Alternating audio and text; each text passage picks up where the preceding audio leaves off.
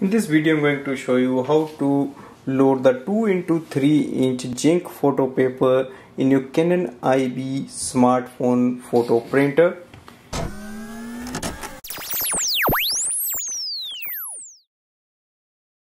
Now this printer doesn't use any ink cartridge, it's very easy. You just have to load the papers. So if you take it and just push it up from here, you will see it is open. Now first thing you have to do is to place this card here facing down. 2x3-inch Zink photo paper. The glossy side should be facing up and the one saying Canon 0 ink should be facing down.